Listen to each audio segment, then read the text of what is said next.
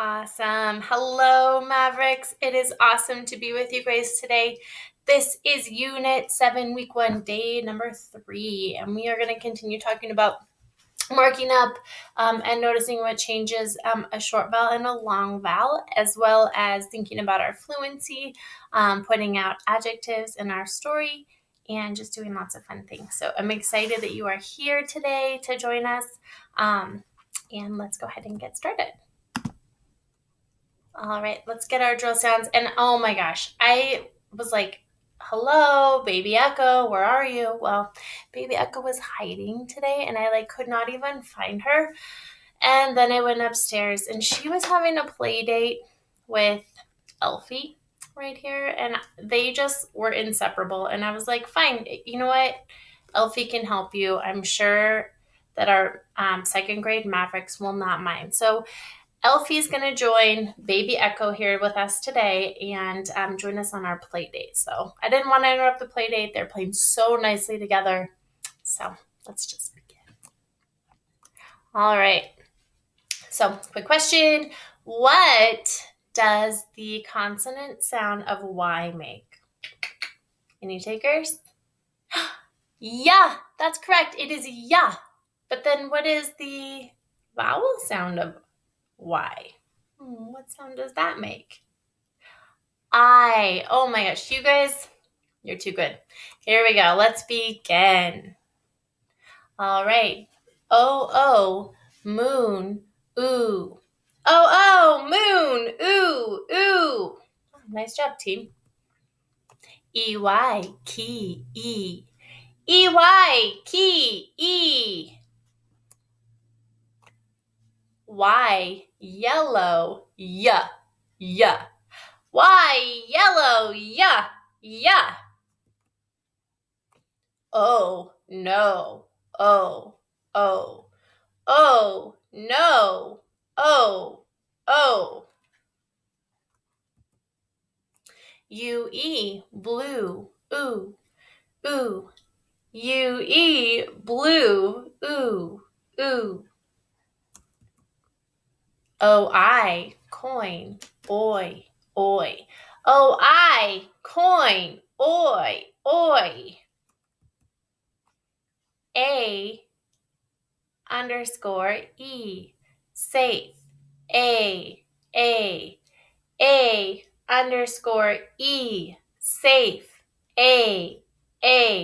Right, that's that magic E. I-L-D, child, isled. I-L-D, child, isled. I, itch, I, itch, I. O-Y, boy, oi. O-Y, boy, oi. I, hi, I. Hi, I. I-V-E, give, iv. I-V-E, give, iv. Time for the trick word practice. If you remember from yesterday, if you are able to do these words and you know all of them, then you can start crossing them off your list. So let's practice. Let's see how we're doing with our trick words. 8. Go ahead and spell the word 8. There are 8 cars lined up along the street. 8.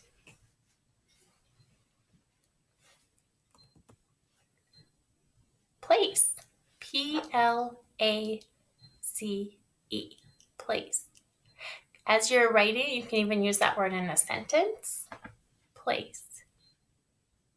All right, next word I want you to write down is right. Was it right to go play outside when it was dark? Was it right?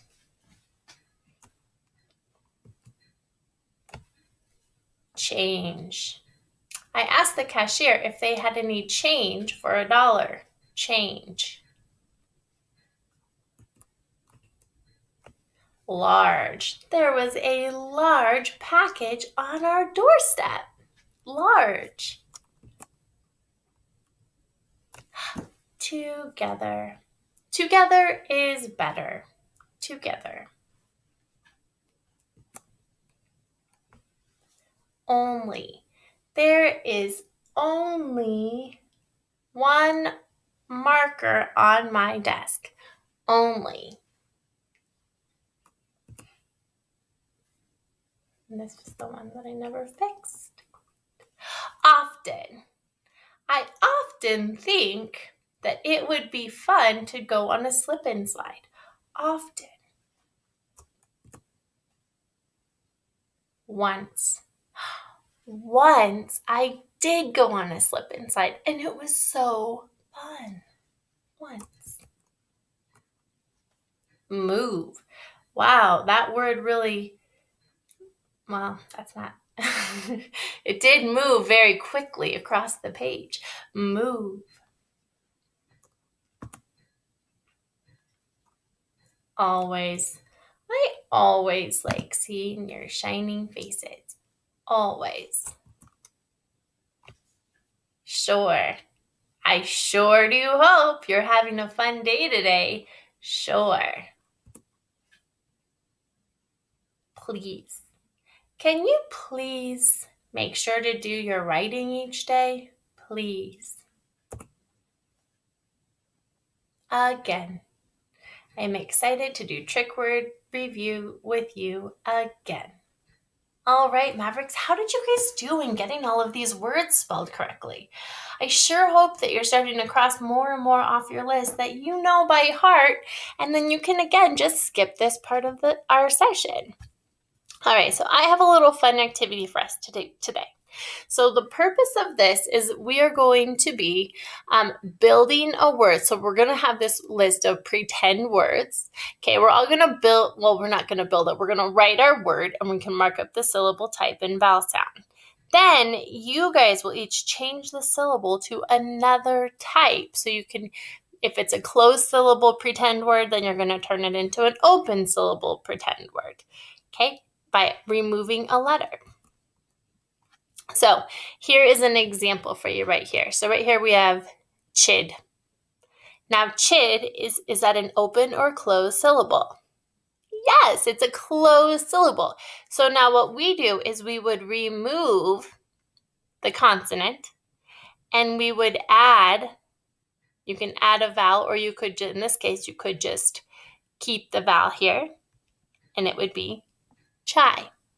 So let's go ahead and do some of these together. It'll be super fun. So these are fake words, and the whole purpose of this really is because when you are able to understand the rules, you'll be able to apply these kind of word attack skills for when you're doing bigger reading in books when you come across unfamiliar words. So it's more of a strategy, but this is a fun game that we can kind of just do together to help you get better at using these new strategies. All right. So I'll spell the words and then we can kind of do them together just so you can see. All right, team. Can I get Miss Camera here set up for the day? All right. So the first word that we had was prue. Now, is that an open or closed syllable? Prue. It is an open syllable, right? So you're going to show your open syllable. And you're going to do prue. Okay, now the game is you are going to turn this word into something else. So you have to turn this word into a closed syllable vowel, or closed syllable. All right, so you're going to come up with your own fake word. You could look something like this. Prude. Prud, right? Because it's now going to go and you're going to call it a closed syllable because it is closed in by a consonant. Great job, Mavericks. Okay, let's do another one. Let's start with, maybe I should change my marker. Clin. Let's do man alive. This is what happens when you have little kiddos who like to use all of your dry erase markers. Let's see what we got here. All right, everyone cross your fingers. Got a fun, oh, I already have red, huh? Okay, well, I have another box. Let's see. Oh, there we go. And clean. In. Now, is this open or closed? And why? Yeah, it's closed because it is closed in by a consonant. So you're going to write clean and show it with a breve. Okay. Now your job again, choose a way to make this an open. Again, these are just made up words. You're going to turn this into an open syllable. For mine, I'm going to go like this. Clee. So now, instead of a closed, it is open. And I show it with the long I symbol, the macron.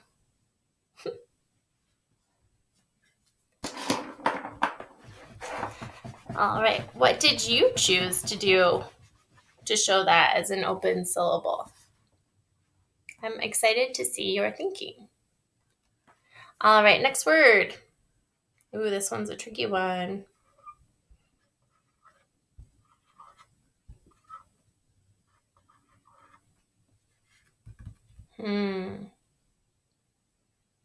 Yes, because of this magic E, this is actually an open syllable. The vowel says its name because of this little dude here. How are you going to make it a closed syllable? You can, Miss Hampton, got to underline your digraph. All right, here we go. Shh. Here's one idea you could do. Shad. Right, we know that is closed in, so this is a closed syllable.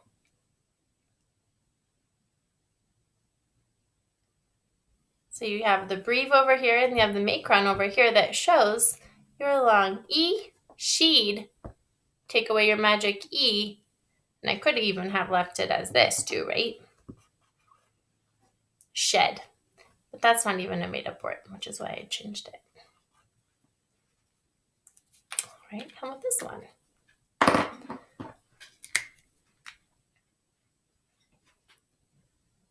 Ooh, this one's a fun one. Here we go. Let's try sp. Open or closed, mark it up. Wow, Mavericks, you guys are so good. Yeah, that's an open syllable, right? So you're going to mark it with the open syllable sign. And now you have a chance to make it a opposite. We're going to make it a closed syllable. So you can keep the same letters, but we have to make sure if we're going to close it in, you have to close it in with a consonant, and it's going to change that vowel sound. A lot of times that reading strategy, we call it flip the vowel, right? But that's what this is. So now you have a better understanding of why and when you flip that vowel. Spog. Well, that's definitely closed. Spog. Right? And you could turn it whatever way with whatever word ending that you want, as long as it's a made up word. Spog. Because today we are really working on our word attack strategies. All right, let's do a couple more together. And of course, this is something that you can practice. Maybe test your sister or brother or parents. If you guys are looking for something fun to do and you want to teach them some of the things that you're learning in your foundation lesson. All right, here we go. Let's bring back that.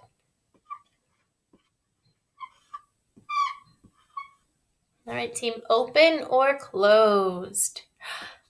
You guessed it. It is a closed syllable. So we're going to show that closed syllable sign. Now I'm going to do something fun over here. I'm going to open up this syllable and I'm going to turn it into a magic E. Open syllable. Ta-da! Open. Because of that magic E, right? So it's making that E say its name. Treat.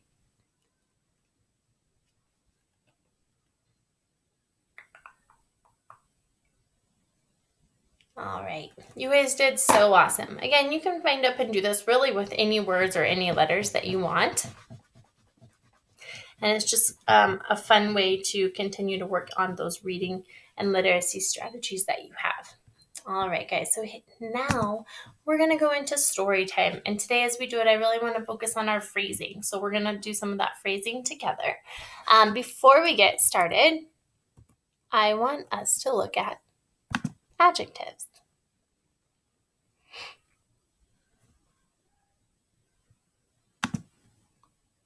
Good old Jack Cartman coming at ya. Go ahead and dance if you want to. I know I am. Check it out. An adjective is a part of speech that makes reading and writing more exciting for you and me. Listen. Here's how it works. Adjectives and nouns, they work together to help make your reading and writing so much better. You've got to have a noun like teacher, house, or door. Then the adjective describes the noun and tells you more. Mommy is a noun that is a person. Now let's say some adjectives that describe and tell you more about the mommy. She is a good mommy. She is a funny mommy. She is a kind mommy. She is a sweet mommy. Good, funny, kind, sweet are all adjectives that describe the mommy. School is a noun that is a place. Now let's say adjectives that describe and tell you more about the school. It is a new school. It is a big school. It is a friendly school. It is a safe school. New, big, friendly, safe are all adjectives that describe the school. Boat is a noun that is a thing. Now let's say adjectives that describe and tell you more about the boat. It is a fast boat. It is a fishing boat. It is a wooden boat. It is a whale boat. Fast, fishing, wooden, whale are all adjectives that describe the boat. What is an adjective? What is an adjective?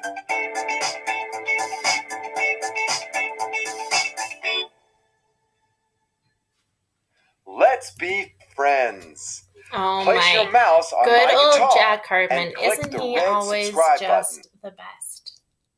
All right, guys. So we're going to be looking today. We're actually reading this story called Adjectives Are Handy. So I wanted to do that because we're going to be identifying some of the adjectives in here.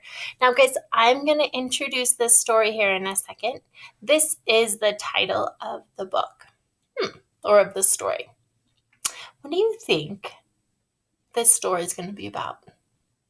Do you have any background knowledge on adjectives? All right, guys, so here we go. Now, just like always, this is a big deal. Fluency is a big deal, right? It really helps us to improve our understanding of what we're reading.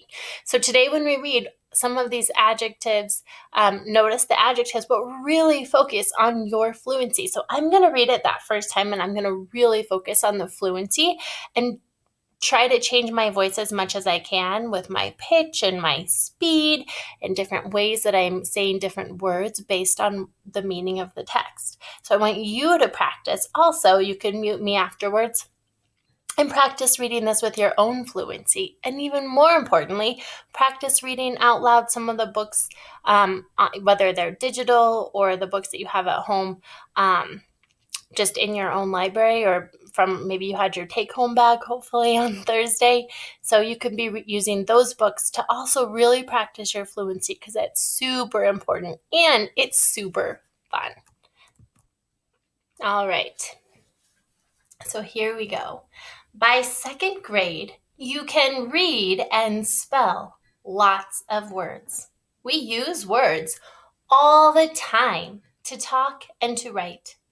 There are all kinds of words.